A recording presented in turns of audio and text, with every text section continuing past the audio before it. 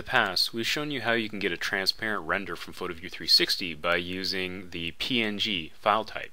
And that's the default behavior. If you select a PNG file as the file type to save your render, you'll get that transparent background.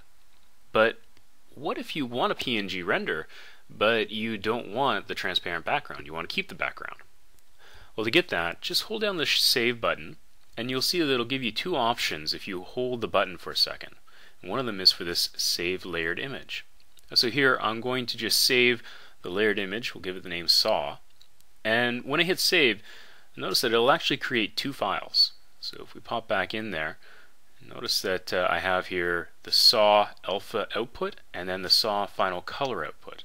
The Final Color output is my full PNG render with the background.